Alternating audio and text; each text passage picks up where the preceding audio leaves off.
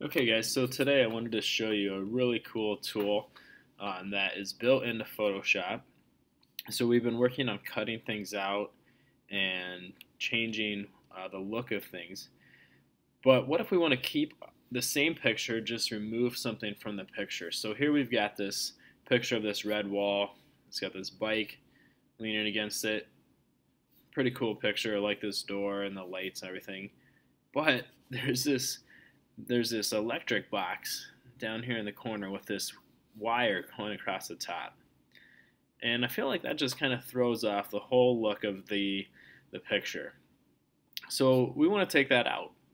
Now we could go in and we could use the clone stamp tool and we could try to clone these bricks over top of it, and we could probably do a decent job of doing that. But I think there's going to be an even easier way to do that, and that's going to be what's called the content aware fill. It's a new feature that Photoshop has built into uh, CS5 and later.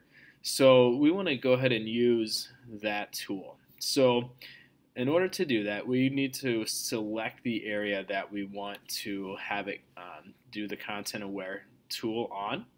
So we're going to use this rectangular marquee tool, which is in here. It's the top option.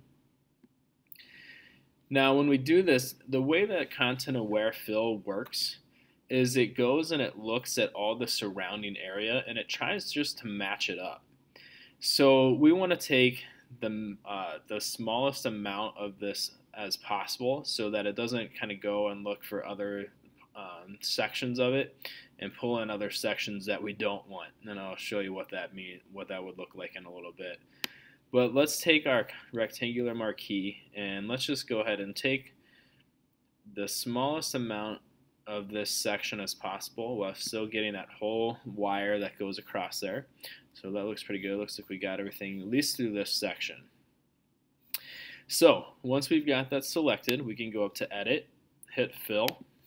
You'll see that it says Contents and then Content Aware. That's what we want. So we're just going to go ahead and hit OK, and it's going to think for a second, and there it goes. It took everything out.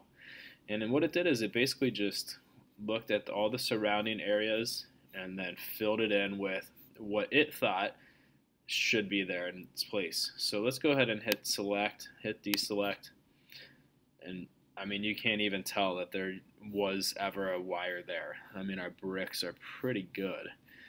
Really, there's really no way you could tell that something was there. So we can just come over now and we can do the same thing with our wire that's going here. Again, let's just take the smallest amount possible that we can, at least initially.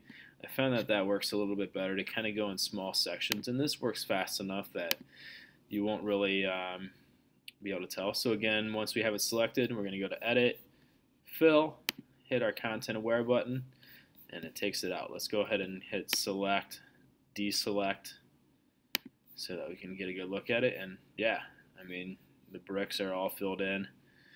You really can't tell just by looking at it that there was something there. And then finally, let's go ahead and take out this little electric box here down the corner. So I'm going to select that part of it. I'm going to go up to Edit, Fill,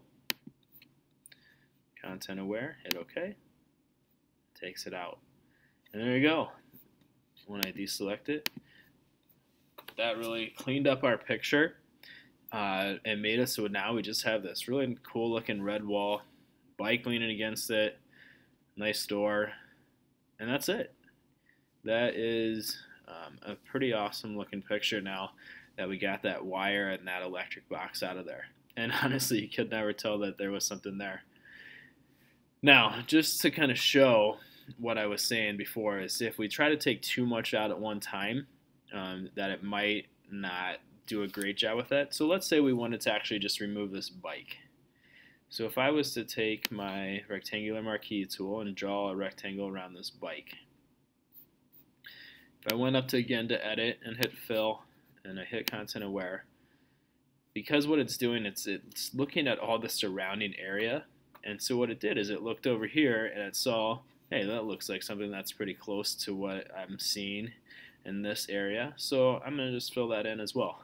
Obviously, that does not look so good. But we can continue working with that if we wanted to. So we could deselect that. We can take our rectangular marquee tool again. Again, take the smallest section of this as possible so that it's just looking at a little bit of a smaller section now.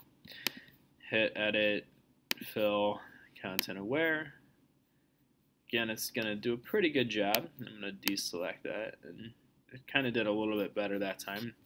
But this time I'm going to take even a smaller section of it. And there. That time, once we did it, it did a pretty good job. Okay. So, pretty good. So I've got rid of that bike. It took me a few extra times to do it because it kept bringing in parts of the door or different things. It also brought over this little weed growing there, but that's alright. That actually looks fine there. It did kind of repeat the pattern across the bottom, so I could probably clean that up a little bit if I wanted to, but I think overall it did a pretty good job, so I'm going to just go ahead and leave it there. And now again, though, without too much work at all, really, I was able to get rid of the bike, the electric box, the wire going across there, just by kind of going in small sections and doing a little bit at a time with the Content Aware tool. So a pretty good and a pretty cool tool that we could use. So once you're done, go ahead and hit File, Save As. Make sure to change it to a JPEG. Give it a name. Make sure you know where it goes to. And then you can go ahead and save that and then go ahead and post that onto our class page on our class page. All right, great job.